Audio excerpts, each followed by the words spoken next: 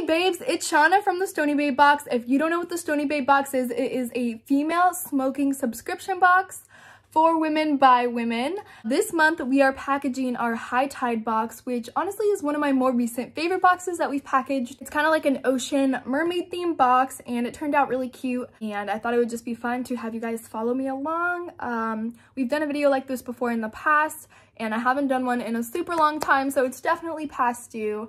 I hope you guys enjoy and let's get to it.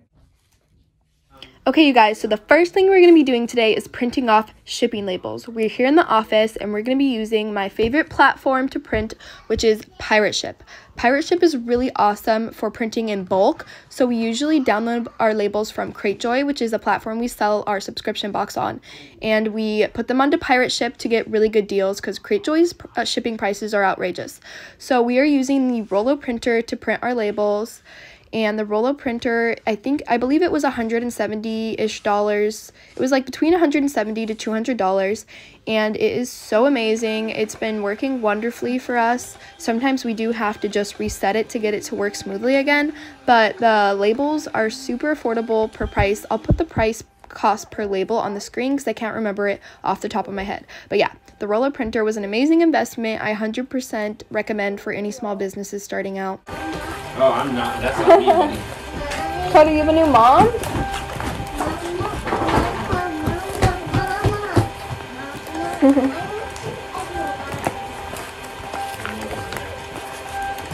So you can see me here counting the shipping labels. We just want to make sure that the count matches the amount we were supposed to print online. And that's basically it for printing our shipping labels.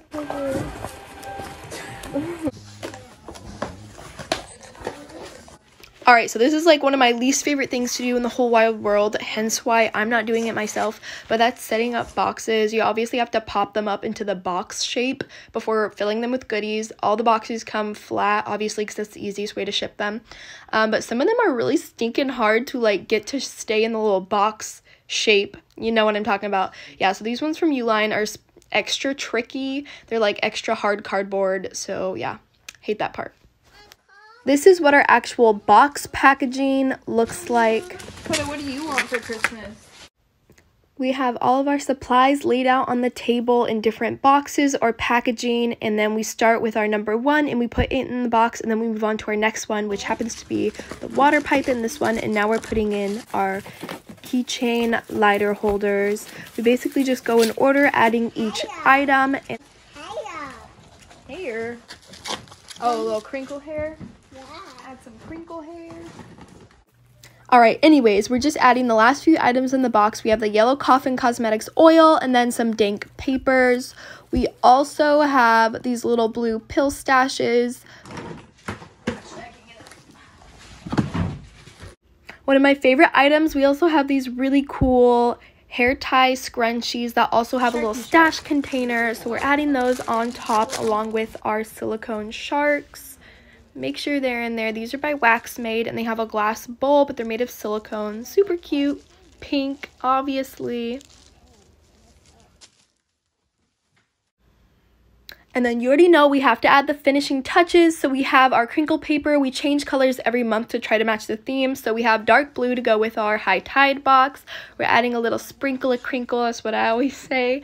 And then the spirit animal piece on top of all of the boxes. So we went ahead and did everyone's that was assigned a dolphin for this specific row, and then they have the strain of the month card and a pamphlet on top which explains all the items in the box, and then we close that bad boy up. Buy one thing and get a free frappuccino. What are you doing? Taking a picture of nobody working. It's a video. You eating? You already know packaging weeks involve some good fast food.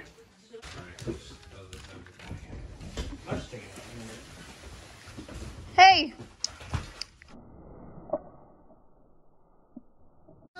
After the boxes are packaged, we have to double check them, count everything in them, and then put them in these mailers.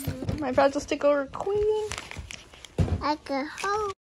After the labels are put on the mailer, we have a Google Docs form of all the customers, and we have to check the customer off the list to make sure they get their box. So we started doing these bubble wrap tests to see if there's any way we can improve our bubble wrapping process so that less items break in the mail. So this is us testing one of our methods, and it's so cringy. I think that's good. Should I throw some more? How about just like... Did this test like 3 different times and nothing broke any of the times, which is crazy. So this is the ceramic glass piece that I just threw. God, it's ridiculous. Open a window. I'm going to. If everybody was down.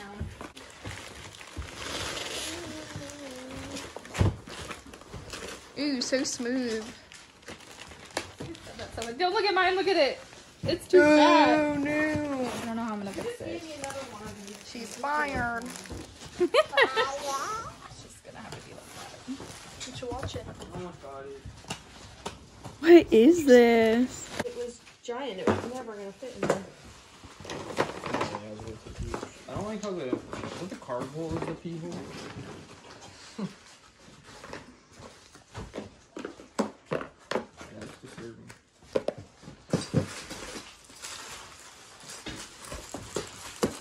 I tried to be cute and do stickers this month, but it wasn't a vibe, so we're going back to the custom tape. So this is how crazy the inside of the office looks when we have all of our boxes that need to go out. It's just like one tiny walkway that you can go through, and everything else is just boxes. But this is my plant. Yeah, and boxes. She's messy. I did not know I was a gum smacker. Ugh, ignore. Here's my team. Mama, take me out. Of course. Ugh. Come on. Okay, so one of the last steps is taking all the boxes to the post office. We pile them all in the van, as many as we can get, and then we go into the back of the post office and we grab these giant totes on wheels and we fill all of our packages into them. Sometimes we have to do like 4, sometimes we have to fill like 6. It just depends how many packages we're taking at a time. Hey, who put this dumpster here?